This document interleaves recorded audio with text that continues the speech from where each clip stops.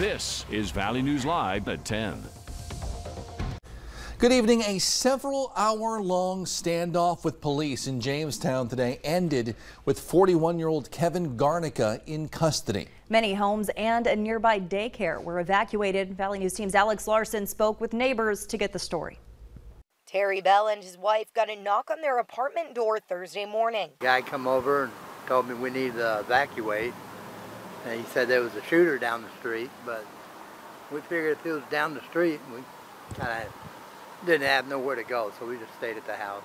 The problem was closer than down the street. Police say in the neighboring apartment, a woman had just escaped after 41-year-old Kevin Garnica held her against her will. Then police say Garnica barricaded himself inside with a knife and a gun just before 11 a.m. We figured we made a mistake. We should have. Bell says once he and his wife realized what was going on, they put as many walls between themselves and the action as they could, while staying as close to the front of their home as possible. So that way we kept watching where the police was moving to and, what they was doing.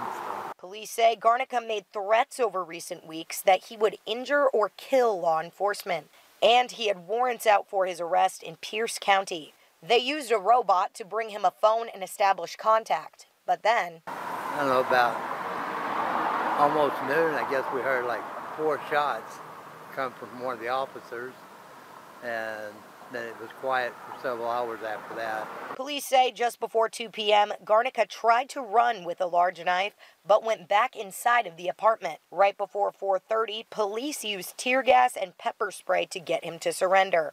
In Jamestown, Alex Larson, Valley News Live. Garnica and several other officers were treated at the scene for exposure to gas, and Garnica was taken to a local medical center for treatment of his minor injuries. Police say reports are being forwarded to the Stutsman County State's Attorney for formal charges. All right, switch gears now and take a look outside where we had a beautiful day today, though hot, not too far from here. First Alert Storm Team forecaster Summer Schnellbach joins us now with details. Summer. Thank you so much, and good evening, everyone. Thanks for joining us on this Thursday night. Just a few high-level clouds. That's about the only weather in our neck of the woods. It's been a very quiet day. Temperatures now no longer quite so sizzling, but still on the warm side. Still 85 degrees in Bismarck. They hit a high temperature today of 103 degrees, just shy of record. Meanwhile, cooler in northern Minnesota, 69 right now in Bemidji, 70 in Thief River Falls, Roseau, Baudette, Hallock, Langdon, and Wadena. Popular number this evening. We're at 75 here in Fargo. We have had some breezy southerly winds today. They've calmed down a little bit at this hour. Still a little on the breezy side, but not quite as gusty. Those winds will pick up again tomorrow, but for tonight, expect clear skies to continue and temperatures to remain fairly steady in the 70s, so it's going to be a warm evening ahead. We do have a first alert weather day in place for tomorrow. We're looking at another day with gusty south winds ushering in more heat, more humidity, and we have the possibility of some strong to severe thunderstorms. So I'll have your hour-by-hour details, just how hot we're going to get in some areas and what kind of hazards we might expect if any of those storms do become severe here in just a little bit. All right, thanks so much, Summer.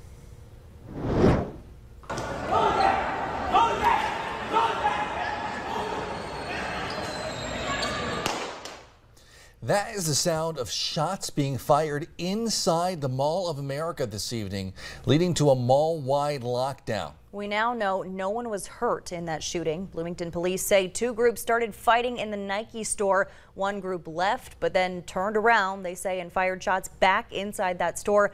Witnesses describe the chaos.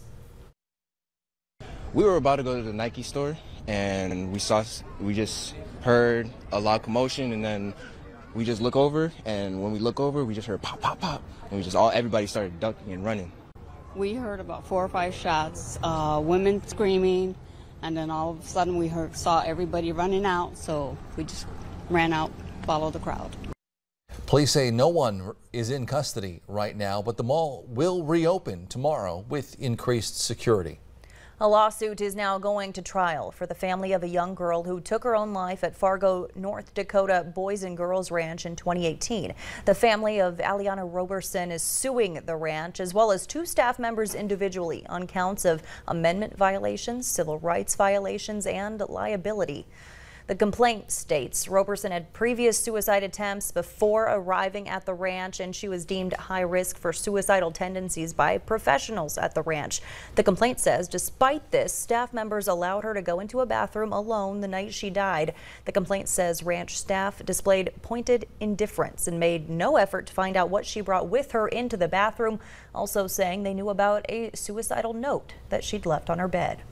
North Dakota Supreme Court has issued its ruling on an appeal made by a man charged with the murder of 2 people. Salama Pendleton was charged with killing his own mother and Grand Forks police officer Cody Holte in May of 2020.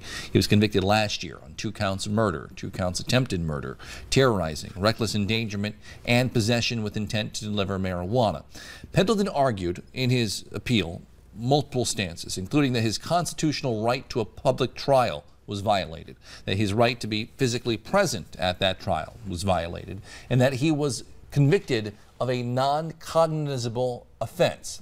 In the new ruling, the court rejected most of Pendleton's arguments. However, they did order Pendleton to be resentenced on the drug charge. We now know the location of the new home of the Red River Women's Clinic. The Fargo Clinic is moving a little more than 2 miles away to 302 Highway 75 North in Moorhead. Abortion will remain legal in Minnesota for the time being after North Dakota's trigger law goes into effect banning the procedure in North Dakota. That abortion ban is now set to take effect on August 26th. The Minnesota Department of Health is releasing its first ever maternal mortality report. It found the state's overall maternal mortality rate to be much lower than the nation's average, but the health department says it shows stark racial disparities. For example, Black Minnesotans make up 13% of those giving birth, but 23% of pregnancy-associated deaths. Native American Minnesotans represent 2% of those giving birth, but 8% of pregnancy-associated deaths. We're very hopeful that this report will sort of lead to more conversations about elevating the need of supporting birthing people. We really need to invest in services and educating providers, making sure providers have all the tools that they need. In other news, more traffic issues on I-94 in the metro. There's now a closure in the westbound lanes in Moorhead, so heading towards Fargo. Crews will be removing concrete barriers and barrels along the road overnight. The eastbound lane will have a closure around the 34th Street and County Road 52 exits through Saturday. Then another round of closures begin next week, both directions near the Moorhead Airport exit. Country group Lady A is postponing a series of concerts across the country, including in Fargo, September 30th at Shields Arena and in Minot the night before, saying lead singer Charles Kelly has embarked on a journey to sobriety. No word yet on a new date. Local families looking to keep the memory of their 2 young boys alive through a toy drive. 9-year-old Camden and 1-year-old Maxwell were killed when a semi struck their mom's SUV near the Reynolds exit. The 4th annual Cam Cares Toy Drive benefits Sanford Children's Hospital, Essentia Children's, and the YWCA of Cass Clay. I mean, my boys aren't here, but I want their hearts to live on, and I want kindness and compassion and for people to think about other people and to get their kids involved too, to teach them about the needs of other people and not just ourselves. There are several drop-off locations, including Maple Family Dental, 4-Star Ninja Gym, or Ninja Academy. We have a full list on our website, valleynewslive.com. Friends, family, and baseball fans gathered tonight to help send one of our local teams to their version of the World Series. The Fargo 61's 13U team held a fundraiser at Rowe Farm, with all proceeds going toward travel expenses for their trip to the Babe Ruth League World Series. Having their parents in the stands is a big support for them. You play for your teammates and your team and your coaches, but you also play for your parents and try to make them proud as well. So it's a big boost seeing them in the stands. Good luck to them. The event starts in about a week in Virginia.